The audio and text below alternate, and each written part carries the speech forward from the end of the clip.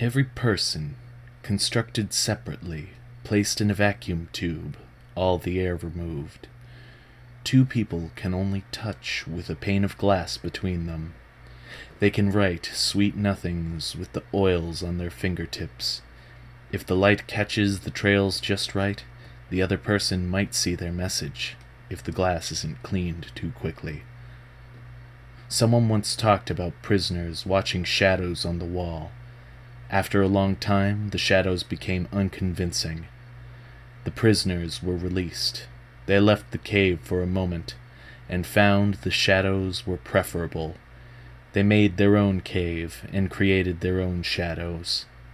Over time, the shadows became more intricate, more compelling, and every bit as false. The caves had friendlier walls. Without locks, the chains became voluntary.